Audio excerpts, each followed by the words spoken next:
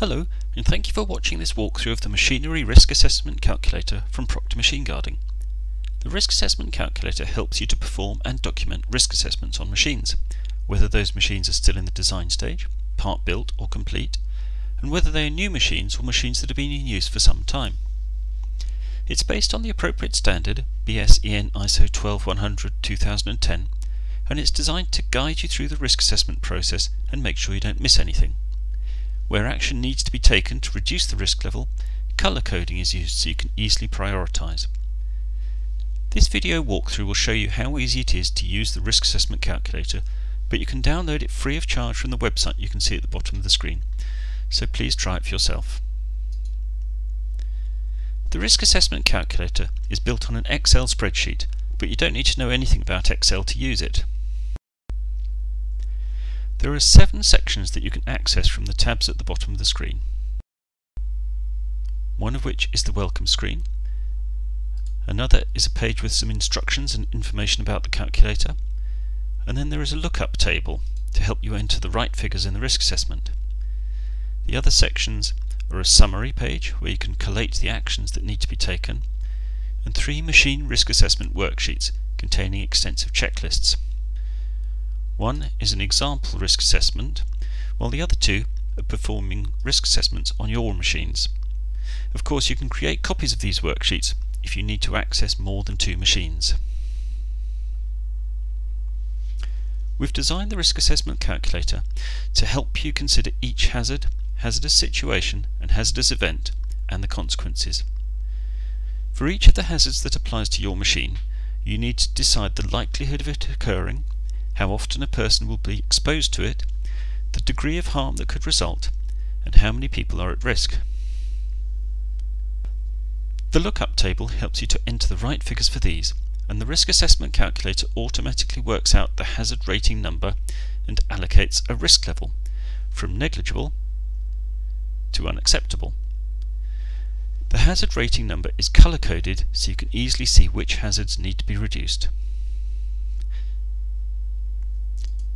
Let's have a look at the example machine to see how a risk assessment works. In this example, the machine is a simple cable re-reeler that might be used for reeling up electrical cable after it has been marked or cut to length. The table at the top of the page contains information about the machine, who will use it, and how often it is used, as well as the details of the person undertaking the risk assessment. Below that there are 3 long tables that serve as checklists, one for hazards, another for hazardous situations, and a third for hazardous events. These tables are based on the standard BS-EN ISO 12100.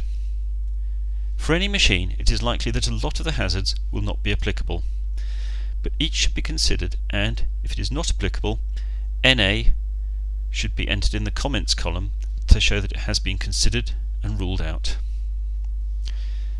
Let's look at a couple of the hazards that are applicable to our cable re-reeler. First, there is a mechanical hazard. A person could suffer a crushing injury due to the cable reel becoming detached from the machine. The likelihood of occurrence is scored as 1, highly unlikely but conceivable. The frequency of exposure is scored as 5. The operative is constantly exposed to this hazard. The degree of possible harm is scored as 0.5 for a laceration or mild ill effect, and the number of persons at risk is scored as 1 because 1 or 2 people are exposed to the hazard. The hazard rating number is automatically calculated as 2.5 and the risk level is negligible, so no further action is required. Now let's look at the drawing in or trapping hazard, as it's possible that a finger or hand could be drawn into the nip point where the cable is being wound onto the drum. The likelihood of occurrence is scored as 8. For probable, not surprising if it happened. The frequency of exposure is scored as 5. The operative is constantly exposed to this hazard. The degree of possible harm is scored as 2. Break of minor bone or minor temporary illness. And the number of persons at risk is scored as 1 because 1 or 2 people are exposed to the hazard. The hazard rating number is automatically calculated as 80 and the risk level is high, so action is required to reduce the risk level. For the nip point, the example shows an interlocked guard being fitted to reduce the hazard. After the initial risk assessment has been completed and the proposed actions implemented, the risk assessment should be rerun to check whether the hazards have been reduced sufficiently.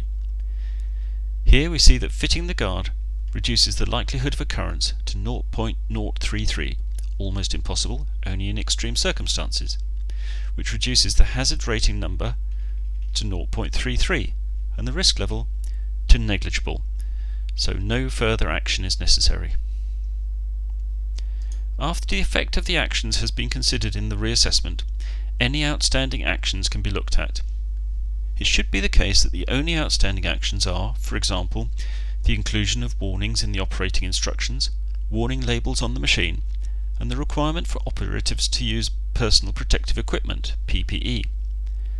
These outstanding actions can be listed on the summary page. As we've seen, the risk assessment calculator is very simple to use, and the worksheets provide extensive checklists that should cover all hazards, but always think very carefully about each machine you are assessing. The spreadsheet also serves to document the risk assessment process. Thank you for watching this video. Please go to www.machinesafety.co.uk and find the Downloads tab and click on Machine Safety Guides. You'll see there are lots of other useful calculators, guides and white papers, as well as the Machinery Risk Assessment Calculator.